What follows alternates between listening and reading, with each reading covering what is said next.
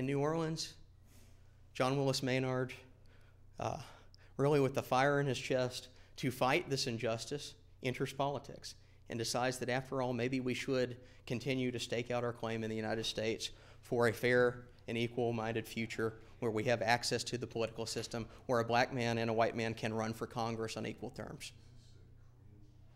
He obtains this ownership of a newspaper in New Orleans in 1866 and uses this as a springboard that gets him elected to the United States House of Representatives 2 years later on a special election.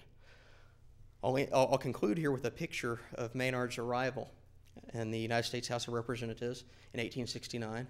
It was an international media event, the first African American arriving on the floor of the House.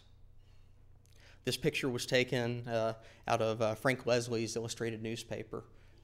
Harper's Weekly also covered it. The Times of London covered it, and they knew him from the air incident. So his international stock contributed to the media event around this. The last and final remarkable thing about Menard's life is when he arrived in Congress in 1869, he was only 30 years old.